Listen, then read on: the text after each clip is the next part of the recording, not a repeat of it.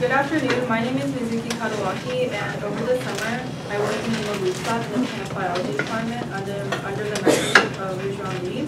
And my project was to analyze the data of the RNA sequencing of two different F1 generations of Brassica napus. Brassica napus is more commonly known as canola, and it looks something like this. And it is a tetraploid, meaning that there are four full sets of chromosomes. This is because Brassica napus was a cross between Brassica ocerea and Brassica rapa, which are both diploids, meaning they have two full sets of chromosomes. Now, because Brassica napus is a crop, it is especially important for it to have favorable traits for higher yields to make profit. And this is why our collaborators in Korea created two different synthetic Brassica napus plants. One is called Da-A and the other is called Da-O.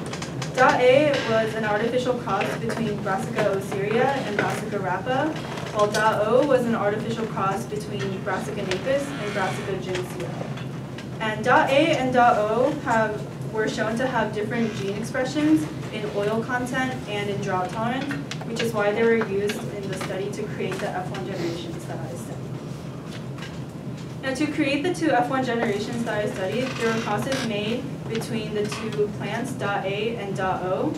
In one of the F1 generations, 414, it was a cross between a male Da-A plant and a female Da-O plant, while the other, 415, was a cross between a male Da-O plant and a female Da-A plant.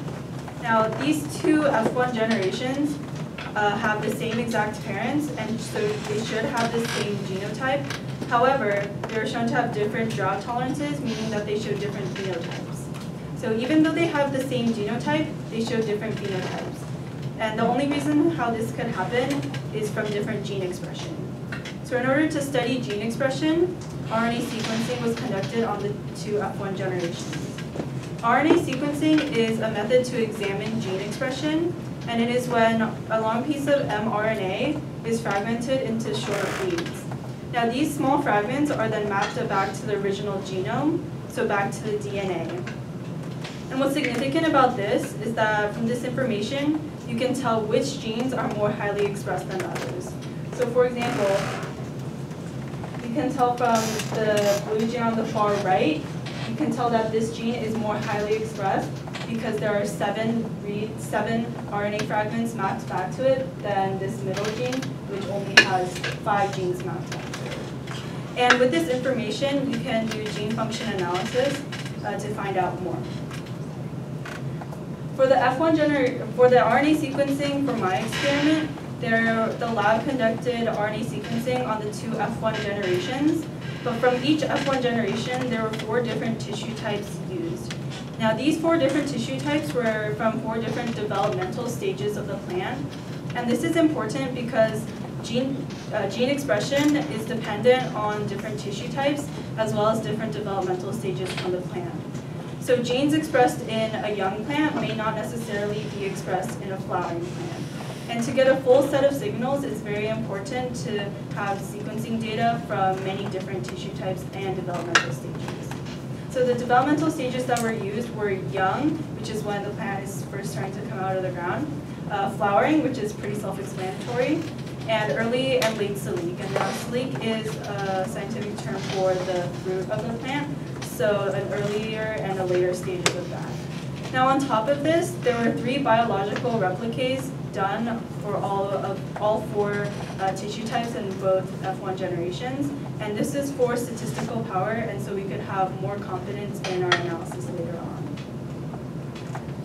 Now my first step was to map out the number of differentially expressed genes between the two F1 generations, and these were my results. The 4 subplots from left to right are young, flowering, early Silique, and late Silique.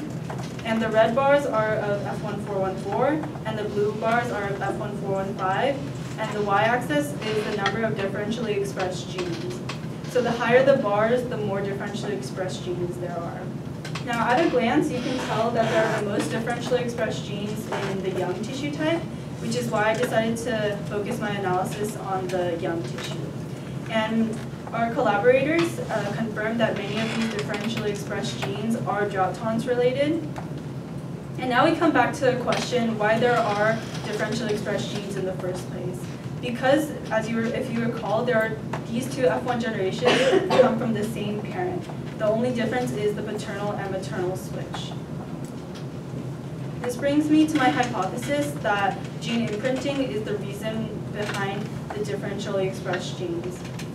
Gene imprinting happens when genes have more than one copy of every gene. And because Brassica napus is a tetraploid, it has more than one copy of each gene. And when one is constantly expressed higher than the other, then this could lead to differentially expressed genes. So for example, if in this gene marked by the box, if the paternal gene is always expressed higher than the maternal, then in 414, the gene more highly expressed would be DA-A's gene, while in 415, the gene more highly expressed would be DA-O. And because DA and DA-O are differentially expressed, then there would be differentially expressed genes in 414 and 415. Now, in order to answer my question, I used the computational and statistical language R, and my first step was to filter the RNA sequencing data of 414 and 415 based on the depth. Now, depth is the number of times that number of RNA fragments that map back to an original genome at a specific place. So I only considered genes with more than 10 reads mapped back to it at a specific place. And also genes with low expression values and low quality were not considered either. From this information, I got the differentially expressed genes inherited from the parents in the F1s. My first step in analysis was to map out the genotypes of the F1 generations. Now, because I am working with the F1 generation, I would expect that most of them to be heterozygous, and most sites were heterozygous as expected. As you can see, the left plot is F1414, the right plot is F1415, and the red bar is heterozygous and the blue bar is homozygous.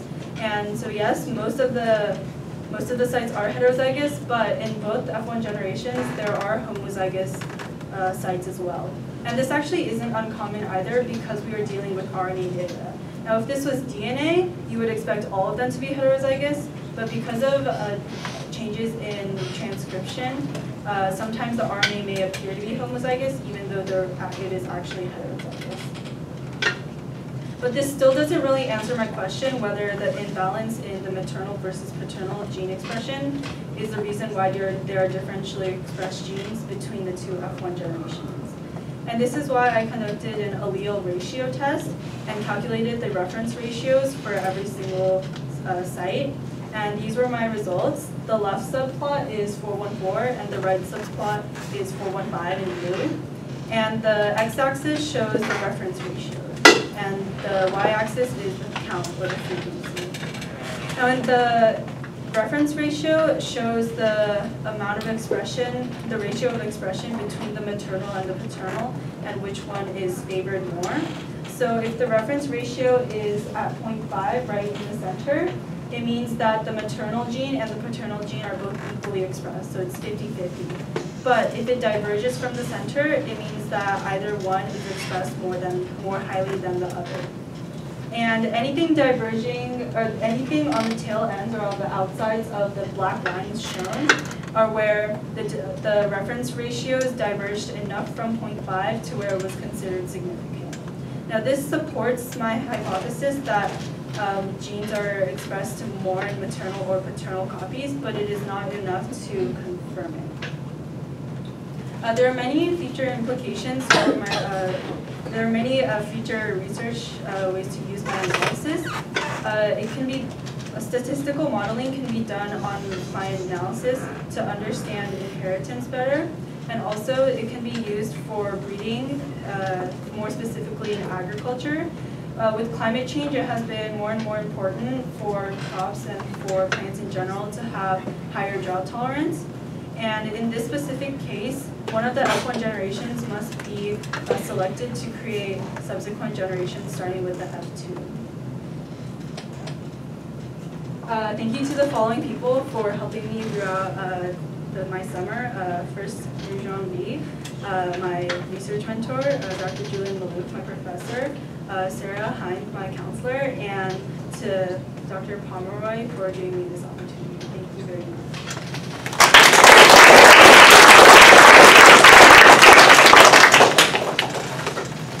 Are there any questions? Eric? Can you elaborate on quality?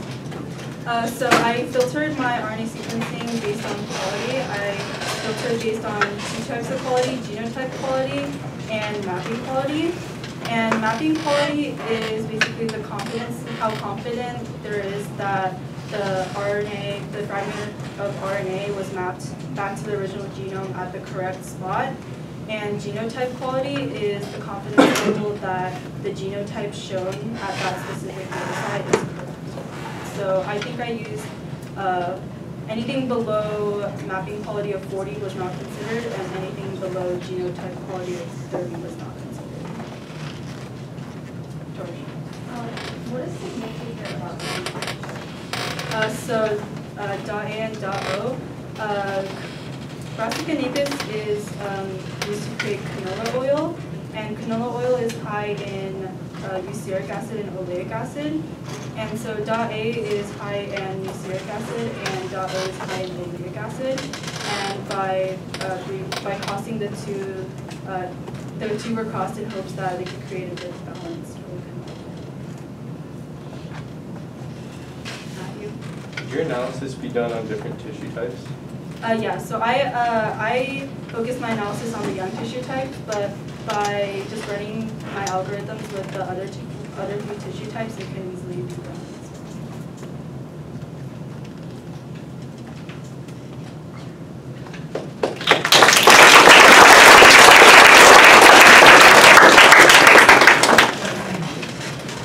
Our next presenter is Andrew Chen.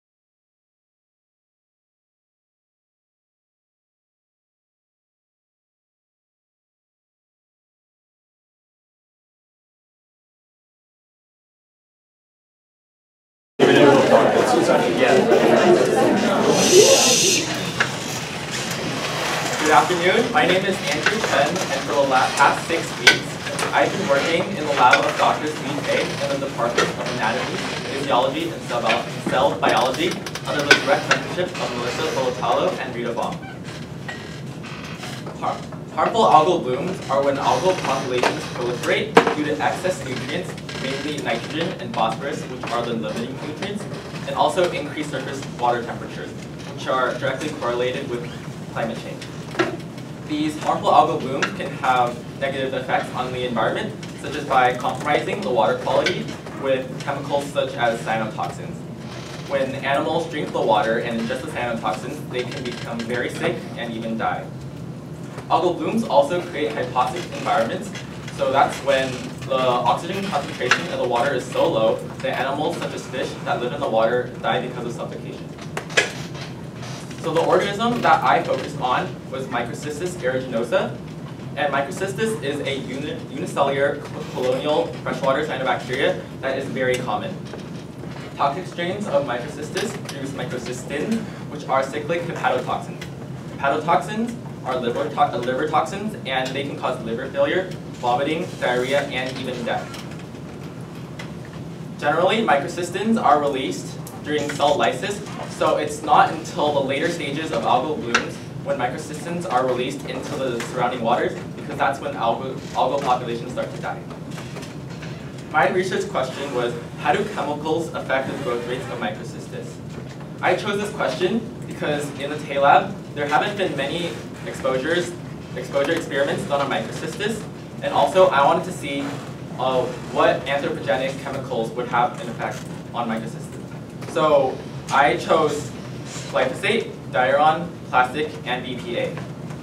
I chose glyphosate and diuron because they are both herbicides that are commonly used in agriculture, and when there are periods of increased rainfall, these chemicals can be swept into nearby water bodies and contaminate them. I also wanted to focus on common pollutants in aquatic environments, such as plastic, and I also chose BPA because BPAs are very related to plastic, and there has been concerns of BPA leaching into drinking water in the past. So my hypothesis was that adding chemicals will inhibit the growth of Microcystis.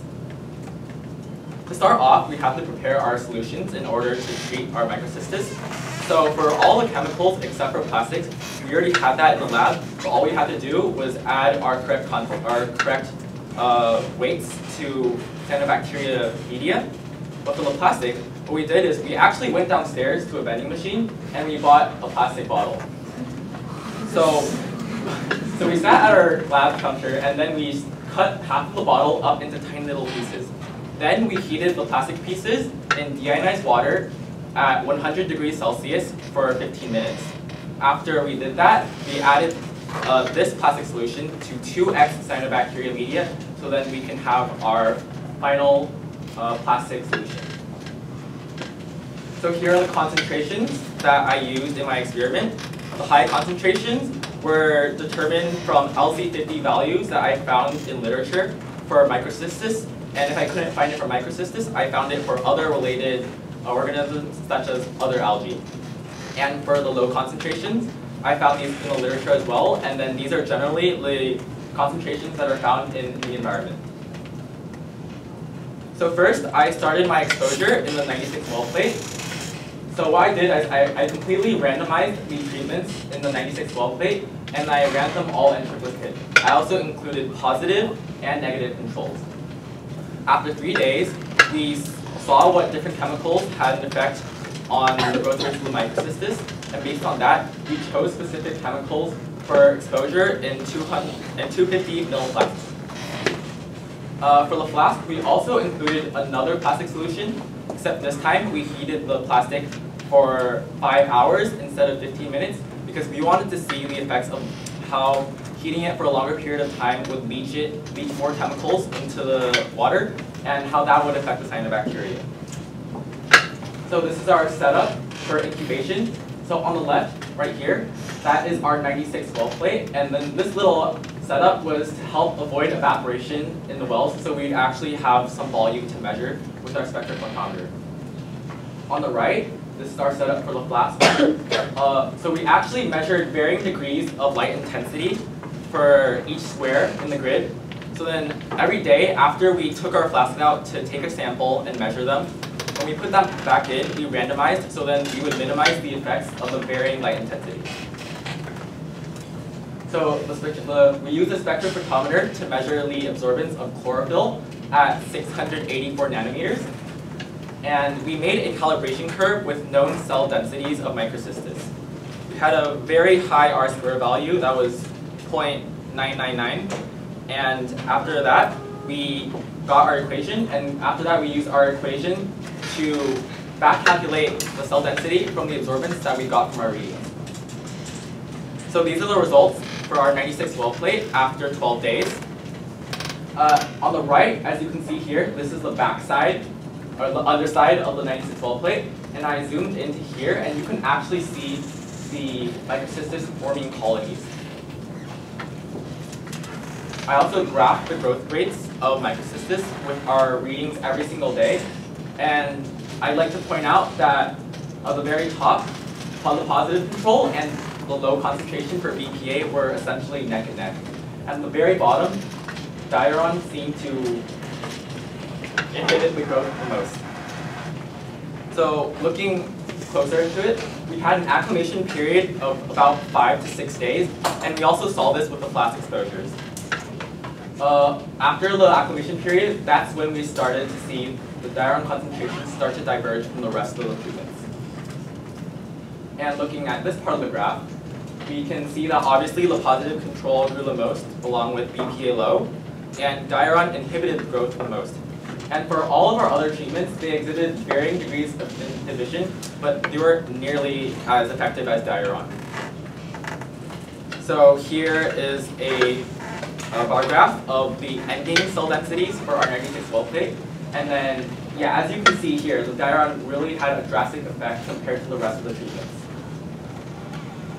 So here are the results for our flask exposures. We used a positive control, a low concentration for glyphosate, low concentration for BPA, and both of our plastic solutions. So you can tell with your naked eye that the glyphosate and the BPA flats were much greener than both of the plastic flasks. And that is also seen in the graph for growth rates.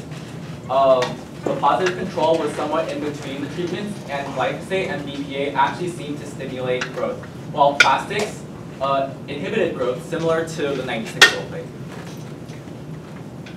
So for an overview of the results, Diuron inhibited growth of microcystis the most, and we kind of expected this because we knew that Diuron was an inhibitor of photosystem 2, which is essential for the electron transport chain, but then we didn't expect the drastic effects of inhibition. And across the board, we saw that microcystis grew a lot more slowly when it was exposed to plastics. And for BPA and glyphosate, these results were ultimately inconclusive because we had contradictory results for the 96 well plate and the flasks. BPA and glyphosate both seem to inhibit growth in the wells, but they actually seem to stimulate growth in the flasks. And we don't know if this is due to the scale of the exposure. Also, some further improvements to this experiment in the future would be to replenish chemicals. We only exposed our microcystis to the chemicals in the very beginning, and we didn't have any secondary exposures. So there's a possibility that the chemicals could have degraded during the acclimation period, and we just didn't get to see those results. Also, as you can see here, the microcystis clumped up into colonies. So then what we could do to ensure the accuracy of the readings is to have multiple absorbance readings, so we can reduce the variability within each reading, and we can actually mix the wells to make it a more even solution before we measure the absorbance. Also, we can test for different endpoints besides growth, such as oxidative stress or health by determining photosynthetic efficiency. So I'd like to thank Dr. Sweet K for letting me work in his lab, and I'd like to thank Melissa and Rita for being really awesome grad students and for helping us along the way. I want to give a special shout out to Chelsea, our residential culture expert, because she knows a lot about this, and then she helped me set up my experiment, like told me what to do, and then she also let me steal a bunch of her media. I'd like to thank Shelly for being an awesome lab partner, and the rest of the Tay Lab for helping me and making my experience really wonderful. And I'd also like to thank everyone at YSP and my counselor, Steven, for a great experience. Thank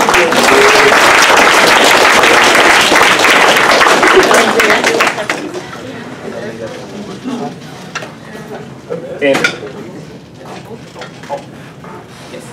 So is boiling the plastic in water, is that a common way to study plastic pollution, or was that a method you guys came up with? It's a method that we came up with because I read an article about how the plastics, PET specifically, would actually leach antimony into the water. So the study, they had multiple setups, and then they had different temperatures at which the plastic was heated, and it showed that as the temperature went up, it took about a quicker period of time for the plastic to actually leach chemicals in there. And then we just chose 100 degrees Celsius so it would go faster. Yes. In 96 volts minute, around that 2-minute mark, there is a peak observed. Do you know what that signifies exactly? Oh, so this peak, that is for glyphosate low. So when we measured the absorbance, we actually saw a peak, and initially we thought that that was due to it carrying capacity and crashing, but looking at the rest of the results, obviously not. So we looked back at our data and we saw that in one of our readings, there was actually a reading that was really high. We think that's a false reading, and so I just didn't take the outlier point, but it should be mostly flat. So there was several slides back, you had to picture like all the different glass slides with the algae in it. No, you went back. Yeah, that one. So why are like some of them completely clear and some of them have like a ton of algae? Why isn't there like a medium or some of them have a little bit? Because we also included negative controls of all of our treatments. So we would expect at least half of them to be completely clear. And then for the border around here, we only put blinks of water into there because we didn't want any border effects to interfere with our results. By using the vending machine model, were you worried about some outside substances that could like inhibit or stimulate bacterial growth? So when we bought it, after that, we rinsed it in DI water to try to get out any like contaminants. But then it's actually good that we used an example from that would be used like commercially, because it's like the plastic bottles and all like the man-made things that get into the water. So this would actually more accurately study what we are putting into the water, and not just the plastic.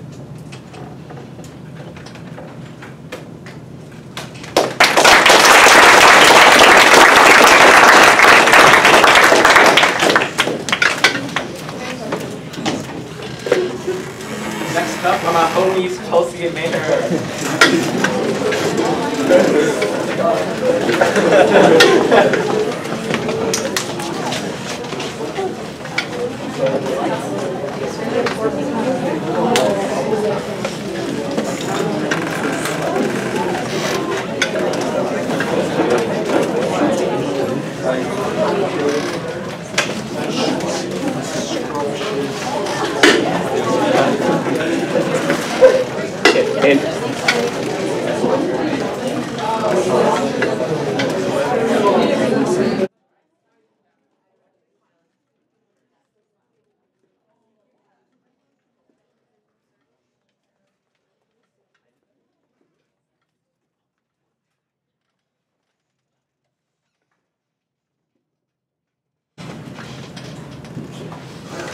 Okay, so good evening. My name is Mary Soda.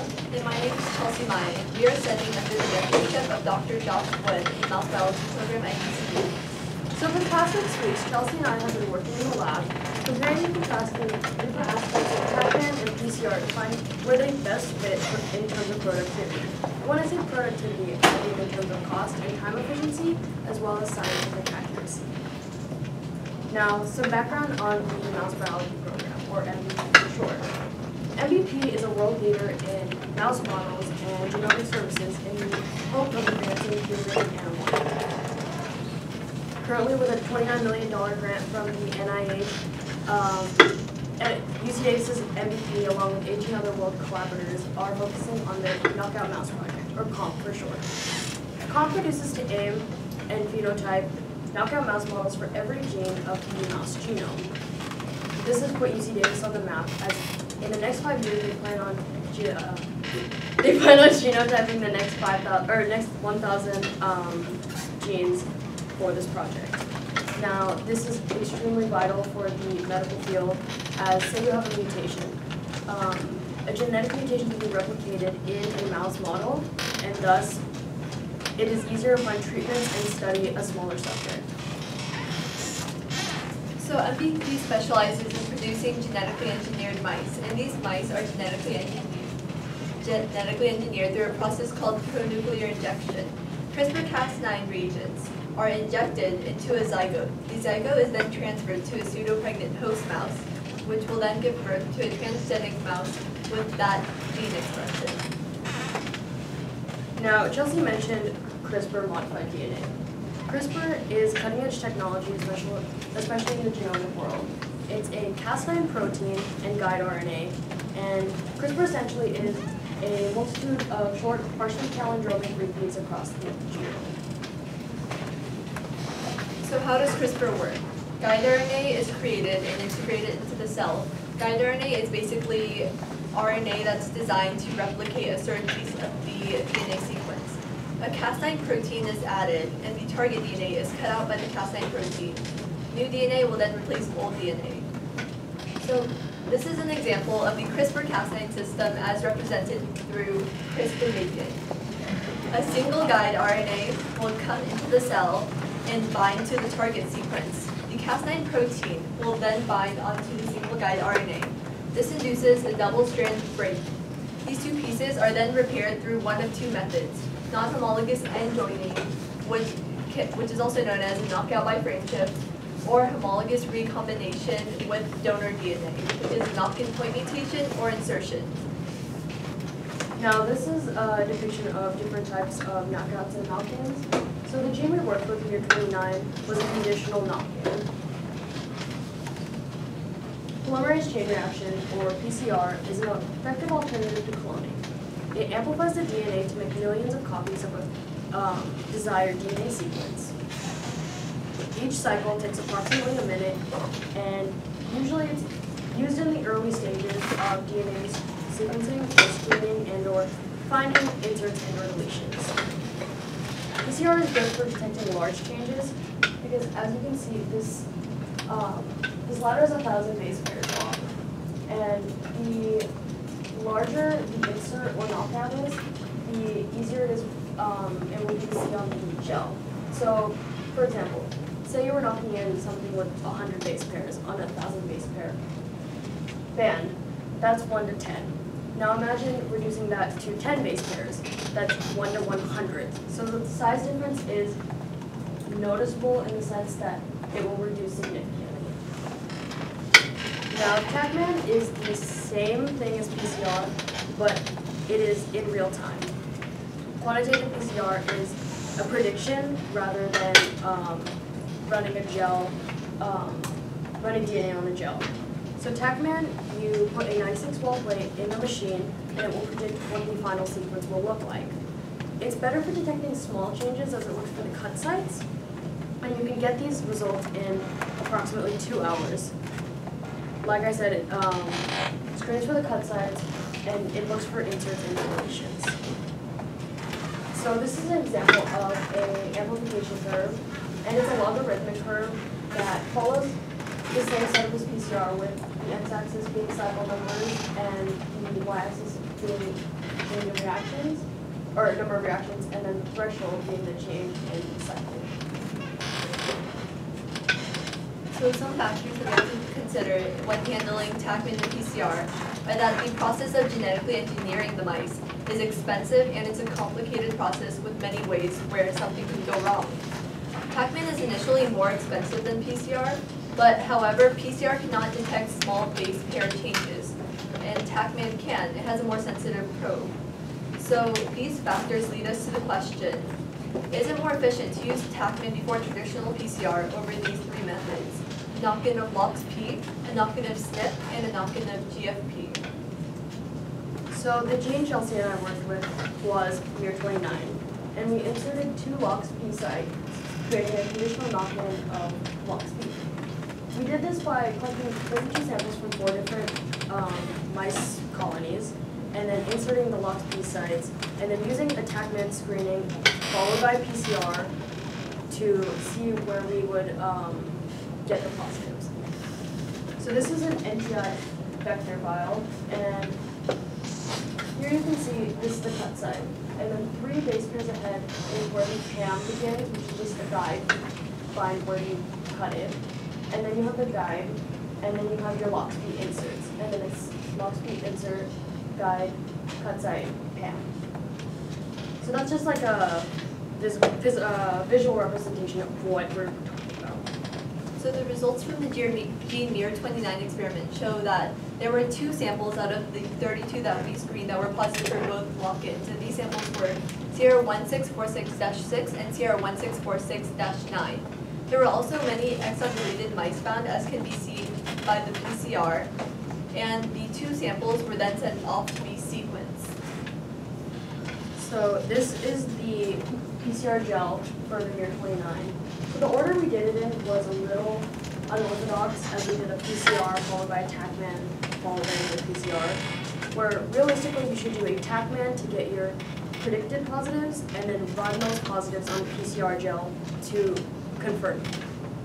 So here, these are our 2 confirmed positives.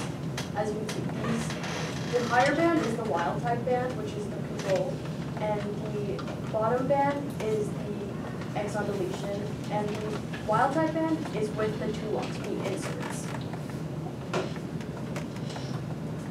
So as can be seen by this quantitative PCR report sheet, there were only 2 samples positive for both LOX-P sites on both the 5' end and the 3' end.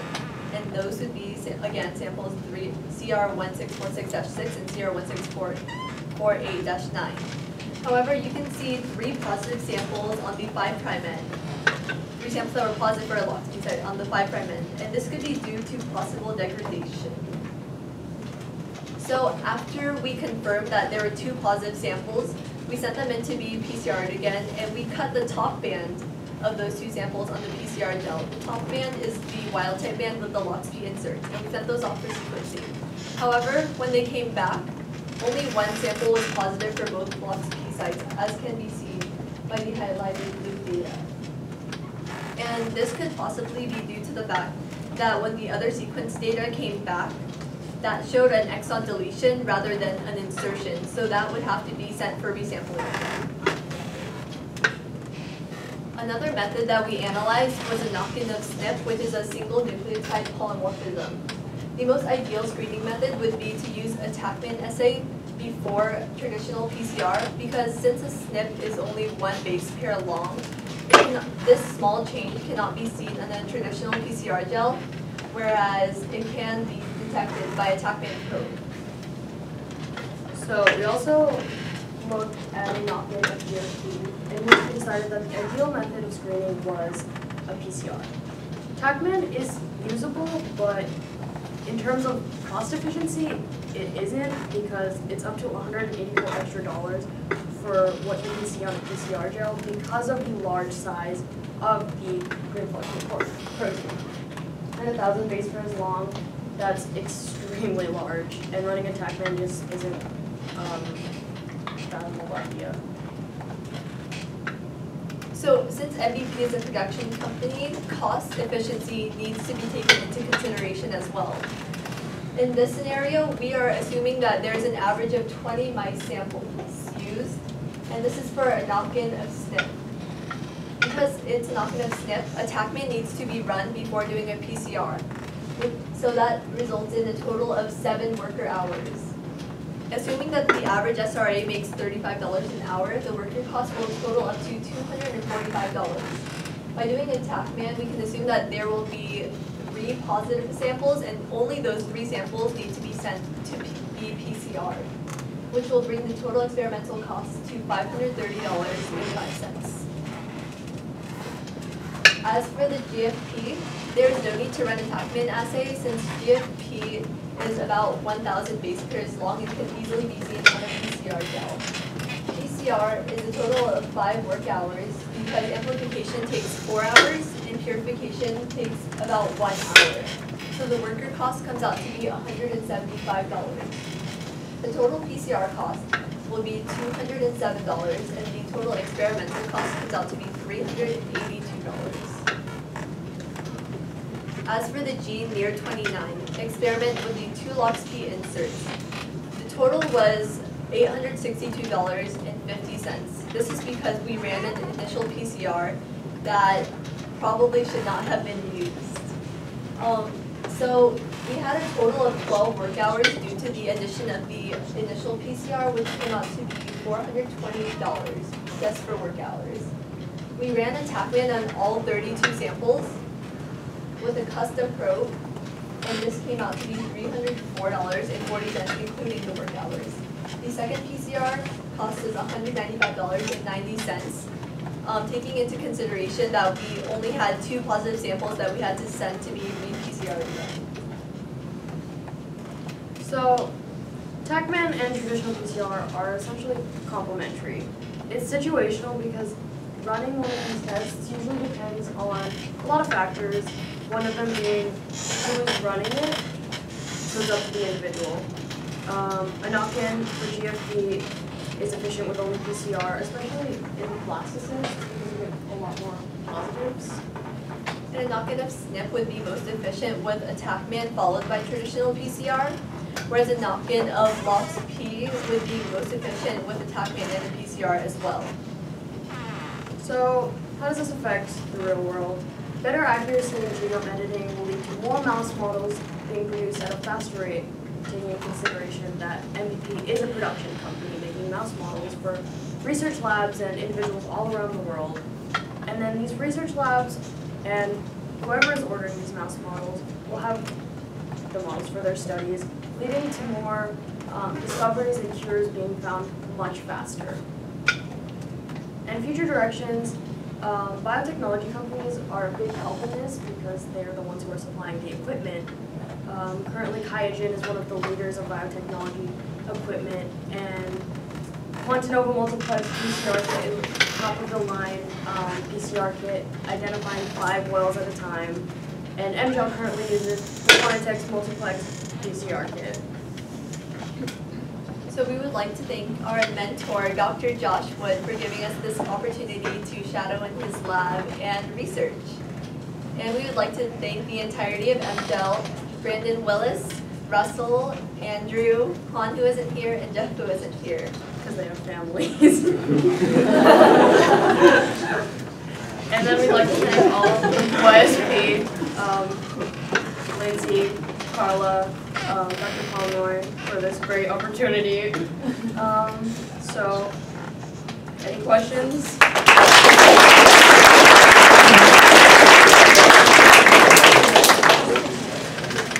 Yes, question. Why is there a lot of show up on the job? So LOXP inserts are generally only 30 base pairs long, and if you looked at our wild type controls, so the wild type band was around 1,000 base pairs long, and so a knock-in of LOXP, which is only about 30 base pairs long, would not be noticeable. It's practically insignificant because 30 to 1,000 is Roughly like yes. Lindsay. When they were talking about genetically engineering device, why is it important for the learners to see? So the pseudopregnancy is important because the injected blastocyst needs to be put back into a mouse to become viable. So the mother is a mouse that's mated with a vasectomized mouse as well, and then her body is preparing for being pregnant. So that's why it's called pseudopregnancy.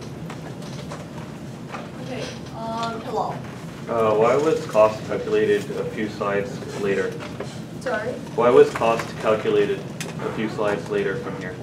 Why was cost calculated after? So at first we would like to point out we have to take accuracy into consideration first, because if accuracy isn't a priority, this is a complicated process. And having one step go wrong could take us back to the very beginning, and that could slow down time efficiency, and it could raise the cost basically. Because the problem is with TACMAN and PCR, They're essentially the same idea, but it's the way you go about it. So TACMAN is usually 2 hours versus PCR being 5 hours. And it's all situational, but employee wages aren't. Like, they're getting paid by the hour. So you just want to see where it fits more productively than other times. Any other questions? Raj? How do TACMAN assays like isolate like a single base pair? Is it through primers too, like PCR? Or? Yeah, so you put in, Oh, so TACMAN is basically quantitative PCR. So it's able to screen. So PCR is basically, it only looks at the endpoint result, whereas TACMAN looks at the entire process, which allows it to find the cut sites easily, and you can identify, I guess, faster whether or not you have the right insertion in the right place. but it's good to follow up with traditional PCR because since TACMAN is a prediction, it's better to confirm those positives by actually making a gel and then running the DNA across the gel. Any other questions?